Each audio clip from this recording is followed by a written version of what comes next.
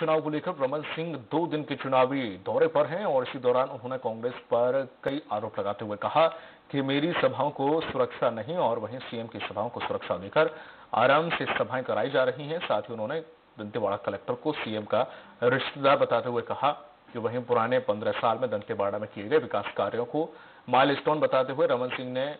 तमाम योजनाएं गिनाई और साथ ही कहा कि दंतेवाड़ा उपचुनाव में बीजेपी की जीत सुनिश्चित है और हार के डर से कांग्रेस तरह तरह के हथकंडे अपना रही है।